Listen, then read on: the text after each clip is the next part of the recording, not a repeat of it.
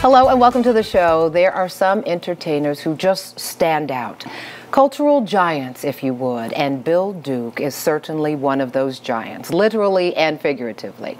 It is my honor to have the legendary actor, director, writer, and humanitarian, the legendary Bill Duke, here on Portia. Thank you so much, sir. Portia, thank you so much for having me. It is an honor to have you here. Your story begins... It's a troubled story, but a beautiful story of a child who is trying to find his way through a time of racism in America, a time of poverty for Black people in America, with this talented boy who has so many gifts. It's just incredible, the things that you have been through and how you got here. Yes, you know, I was fortunate to grow up with great parents. Yeah. And they would not allow you to have excuses. Right. You had to keep going. Yeah. So the thing is that with those kinds of parents, it's really, really important because they give you a certain inspiration and a certain value system. Yeah. And even with some of the trauma that you saw in family, outside of family, the parenting never stopped. The expectations that you were going to be great never ceased. Right. Well, you know, you're given certain values by them. Yeah. And they didn't allow you to say, oh, woe is me. Right.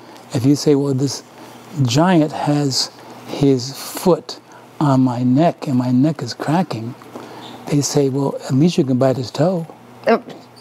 Good point. Good point of view. Good point of view. Some invaluable lessons. Yes. Let's talk about how you ended up. I mean, you were born in Poughkeepsie, New York, yes. right? And you wanted to be a writer. You didn't have your heart set on acting initially. No, not at all. I wanted to write, and also I had some pre-med things. I was going to be a doctor. And when they had me cutting up cats and dogs. Right, because I remember in your book you talk about, I mean, you were dissecting animals in your room, grossing out your sister. That's right. It's a very good book. You've got to go read it.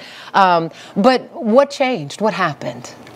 I was in a play in junior college called The Emperor Jones. Yes. Because it was part of a writing class. And somehow playing that part, something bit me. I never thought about it even, but I knew that it's something I maybe wanted to do. Yeah. Is that the one where you got your first standing ovation and you were like, Yes, what's happening? Exactly that right. feeling, you never, ever forgot that, did you? Never forgot that. You know, the approval, the appreciation, and people appreciating who you were and what you did, that was amazing. Especially at a time when, let's be honest now, a brown-skinned, tall Black man wasn't necessarily appreciated on stage in that, sometimes still in this arena, but especially decades ago, right? And we were considered threatening. I mean, you know, it was like, you know, if you're tall and Black, you had to be angry or aggressive or dangerous. And it was a time of segregation, too. Right. So... And I remember in your book you talked about trying to sort of small down a little bit and seem like, okay, no, I'm not threatening. And then that became bothersome and you became angry having to not play up to these stereotypes when you were a talented and brilliant man. Even throughout your career, sometimes people would not know, oh, this is the director showing up. You were mistaken once for the delivery man. Well, when I first did Knots Landing and my first, you know, real TV show. And, right.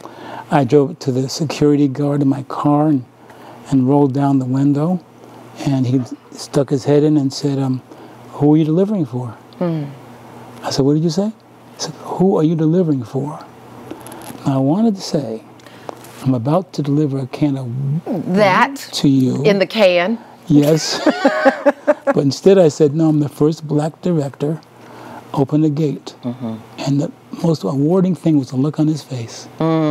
Yes, yes, indeed. I know so many other rewards have come, though, with some of the people that you've had a chance to teach along the way throughout the course of your career and inspire, right? I think some of them were inspired, you know, and because, you know, I was always taught to give back, you know, not just to keep to yourself, but when you look at the industry and you see how just the ratio of number of us are working at all, or get an opportunity, I think we have an obligation, if we do become successful, to give back. Yeah, and so many people that you have worked with, our viewers are looking at some of the actors you've worked with and inspired. I won't ask you your favorite, but there's definitely a difference between being on camera and behind the camera and having an impact in a different way. Which for you still resonates more?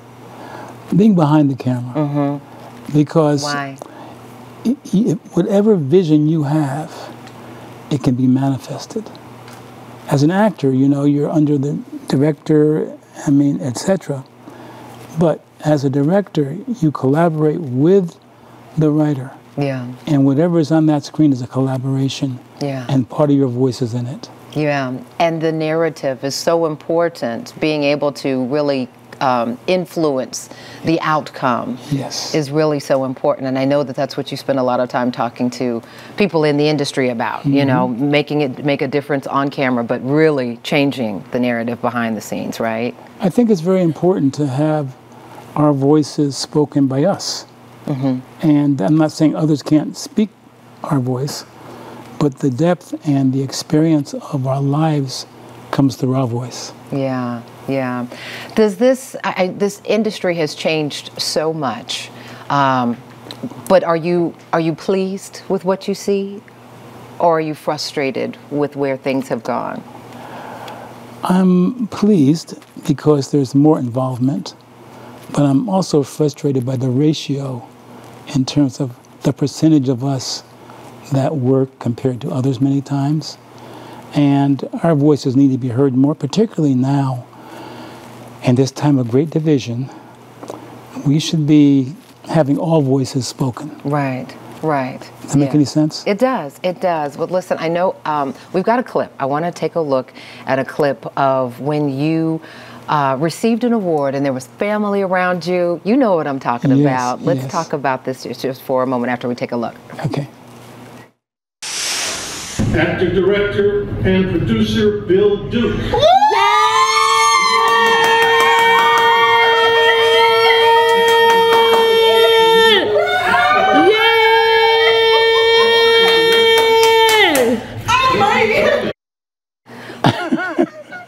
The look on your face, I have never seen you look shocked, acting or in your natural, state. Yes. Why was that award? So many accolades, so many awards and accomplishments. Why was that one so touching? Well, it's legacy. Long after I'm gone, that star is going to still be there, and it speaks of not only me but my family and all that I've been given and done. So it was. Yeah, it was huge. Unexpected. And somebody in your family's got amazing breath control. I mean, can hold a note clearly. I love it. Listen, we're going to continue this conversation because we know family is so important to you. We're going to continue this conversation with the legendary Bill Duke right after the break.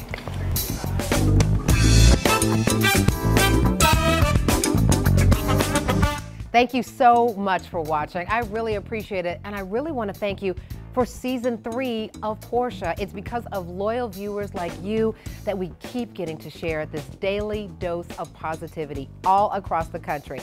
So just a reminder, I still need you to like, comment, and subscribe. And go ahead and tell your friends. You can catch us now in Orlando, in San Francisco, in Atlanta, and all across the country on Fox Soul. Tell your friends. We'll see you soon on Portia.